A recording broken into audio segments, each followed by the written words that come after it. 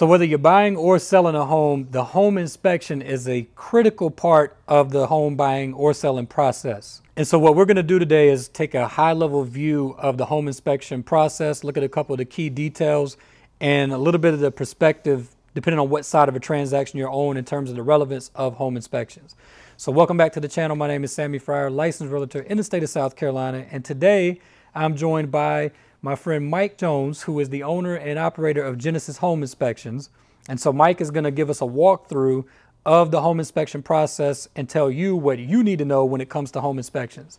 So hey Mike, how you doing? Good, how are you, Sam? Good. I just feel like I'm sinking in this couch. I hear that. But other than that, I'm all right. So you are Mike with Genesis Home Inspections, and I've done some work with you, and that's been a pleasure. So why don't you introduce yourself, and then we'll get into a little bit about what you do. Okay. I am Michael Jones, the owner of Genesis Home Inspections. We have, as of now, we have 2 other licenses, so there's 3 total licensed home inspectors working for us.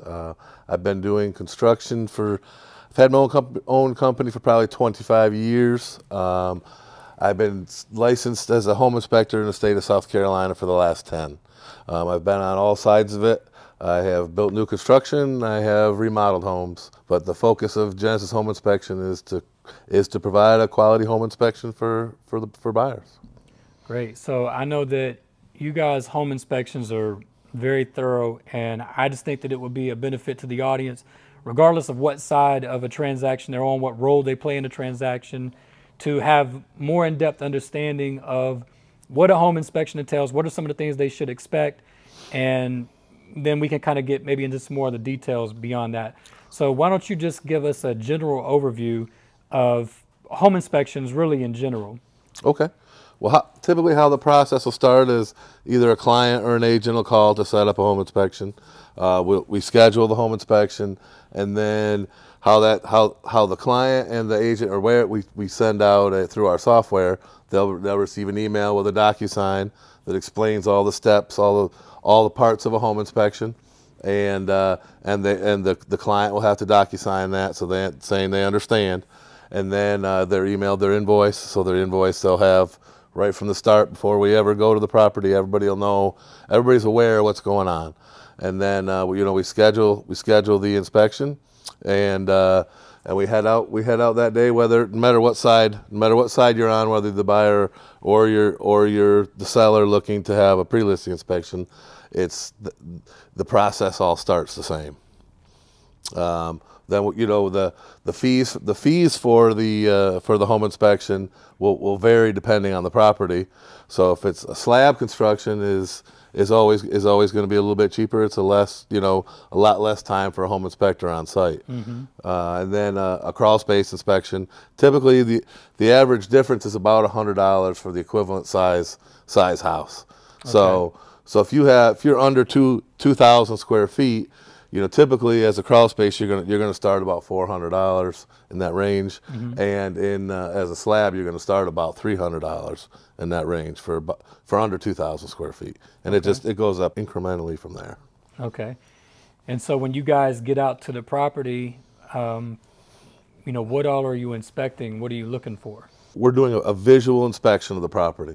So, and it's typically at any aspect of that we can get to that follows under our state guidelines. We always start with the outside of the house. So we'll do the outside of the house because that's what tells us about the property itself, and it'll also give us any warning signs to things we might need to look for inside the house. Mm-hmm. For an example, if it's got cracking in the brick, or there may be things that we need to look further into inside the house. Yeah. So we'll start with the exterior, which will include the roof. When you get to the roof, everybody needs to understand that a roof, anything over a 512 pitch, is not allowed to be walked on. So that roof would be viewed visually from the ground, with binoculars. Anything, a 2-story roof is not allowed to be walked on. To be able to walk on those, you have to be strapped by state law. You have to be able to be strapped to the roof. Well, there's no way a home inspector would be able to set up all that kind of harnessing to be able to get on a roof in the time for home inspection. But we look at the siding, we look at the windows, doors. We try to operate many things as possible. We're looking for any kind of shutoffs we can find for the property, whether it be the gas, electric, water, any kind of anything that we can, any information we can give to a buyer to help them to be able to understand, because no one cares where their water shutoff is till they need it. Right. And that's the thing, is I like to try to make it, everybody as prepared as possible, so before something happens, they know what's going on.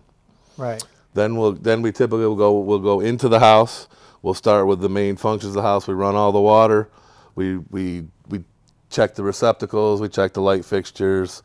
Anything we can get to. If we can get to the electric panel, we try to pull the panel cover and at least take a look inside and see what's going on inside the panel.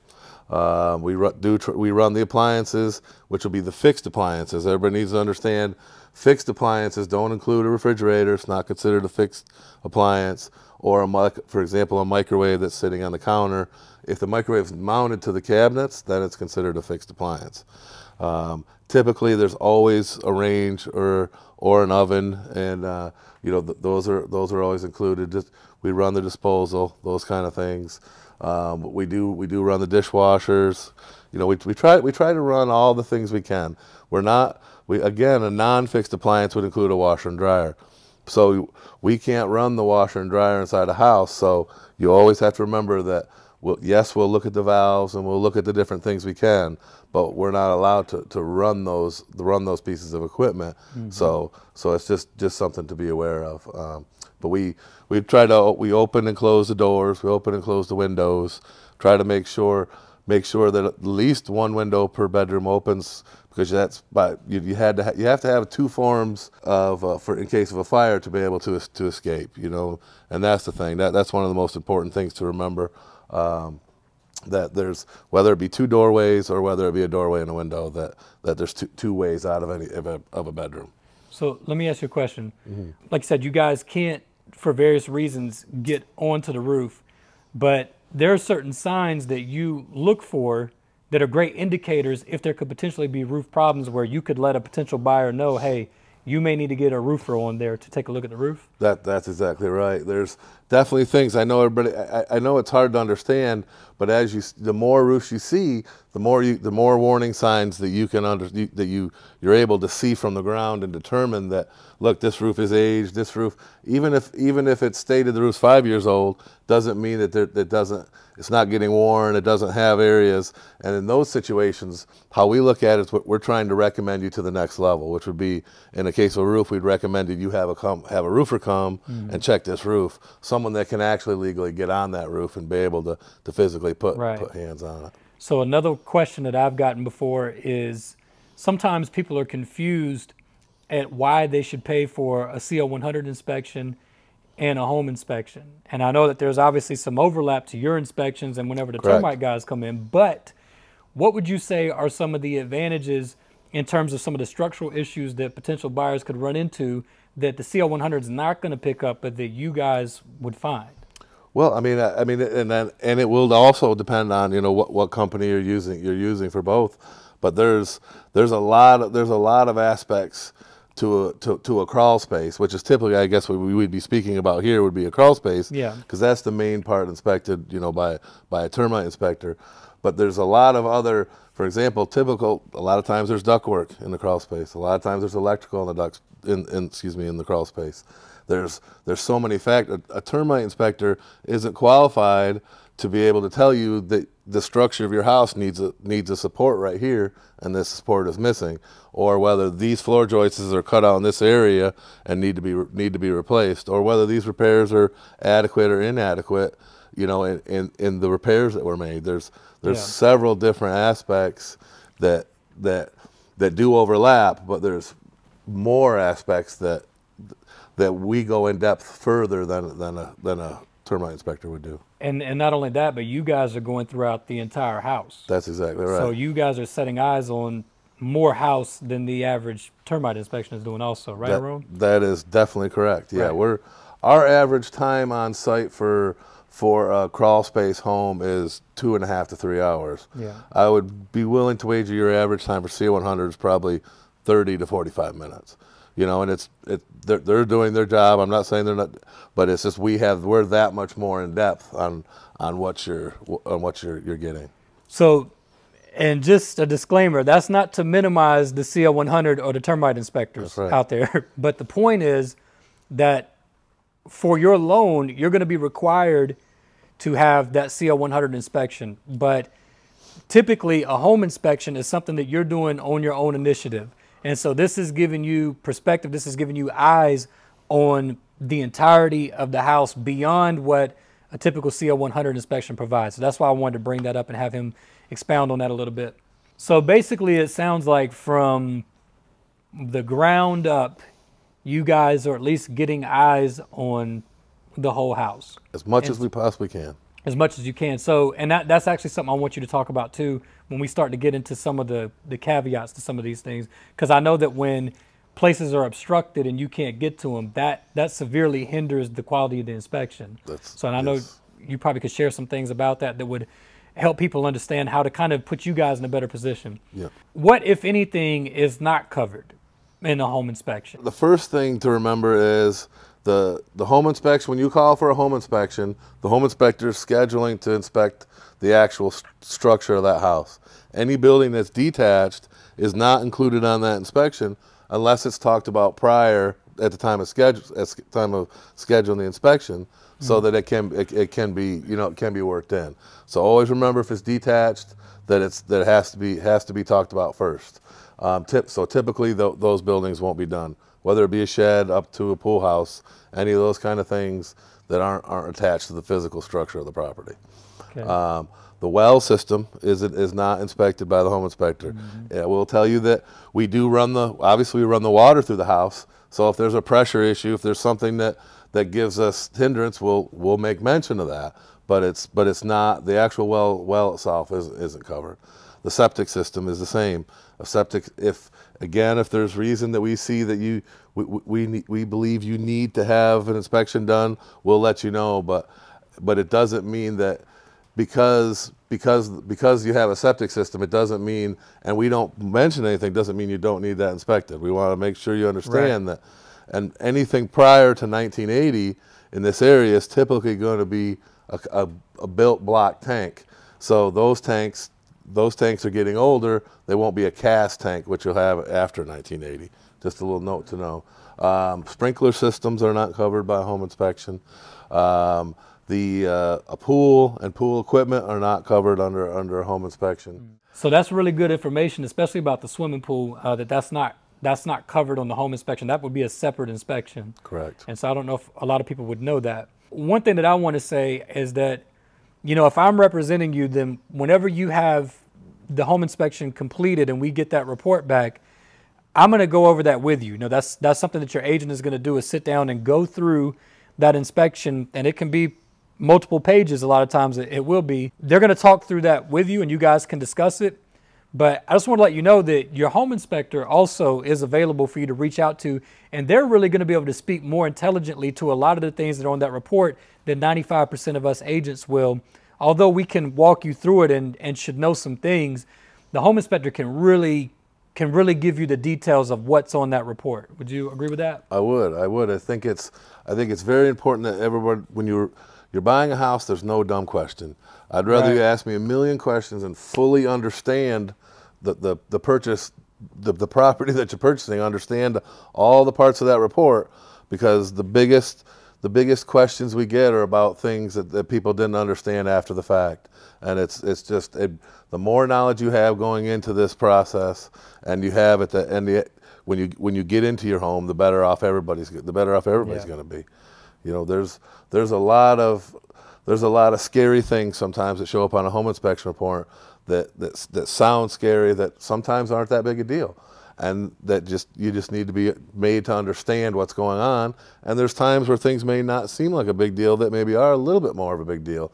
And it's always a good idea to have a conversation with your inspector about the property. You don't want to get into a home. You don't want to purchase a home for hundreds of thousands of dollars and then close on that house only to find out a month, 2 months, 3 months, a year, 2 years down the road that there's $40,000 worth of issues that you have to address.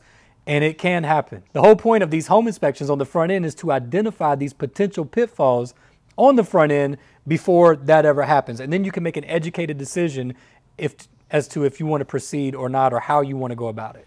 So I know that, Mike, you have some certain things that are just good tips and advice that you like to go over in educating consumers and agents about the home inspection process and what you guys do.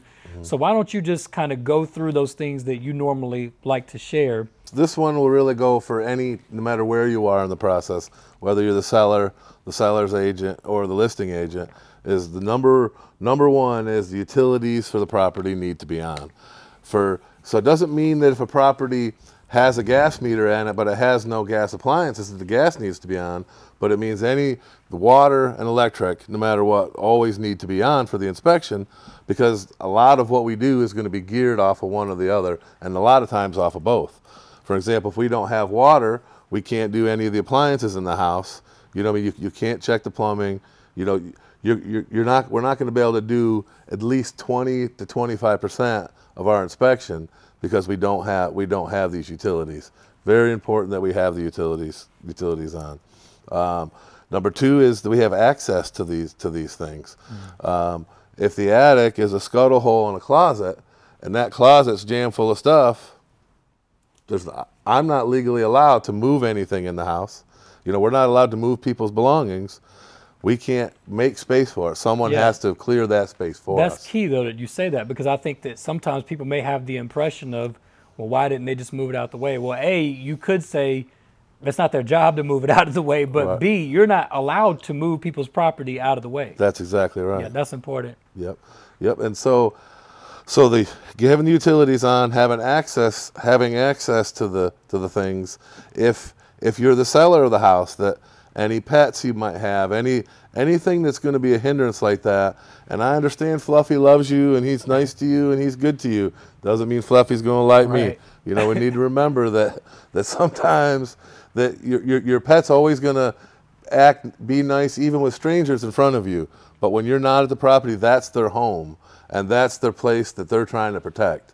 So you can't just put your dog in the backyard. It needs to either be kenneled, or it needs to be in a secure place, or it needs to be taken away for the time of the inspection if you're selling a house. So another thing to consider about in the process is there any special instructions for that property? If there, you know, whether there be a pet or something in the garage, or there be a room that's locked up for a certain reason, or anything that the home inspector needs to know, we need to make sure that, you know, that's communicated prior to the inspection. If there's an alarm at the property, we ask that the alarm be shut off. You know, the cops in the local area know us well. They pull up and give us a wave and move on, because so many times we've popped a door and an alarm go off. You know, so it's always helpful for us, and it's just better for everybody if the alarm's shut off, or if we're at least provided the code, whatever's needed to make our job go smoothly and easily. The more time we get focused and get into our job, the better. You know, I mean, it's just the better it's going to be for everybody. You know, and then a couple of things to pay attention to, you know, when you're going to buy a house, for an example, would be like, let's say you're going to buy a house and there's a gas, it's a vacant house, and there's natural gas ran to the house, but there's the gas meter's been locked out or it's turned off. One thing it's critical that you remember is, when you come back later and you want to add something gas, let's say you want to put in, you know, even if there's nothing gas there, you want to put in a gas fireplace. When the gas company comes to turn that on, you have to be, that gas and piping has to be brought up to today's code. So today's code, I will tell you, in the gas industry, changes quite a lot.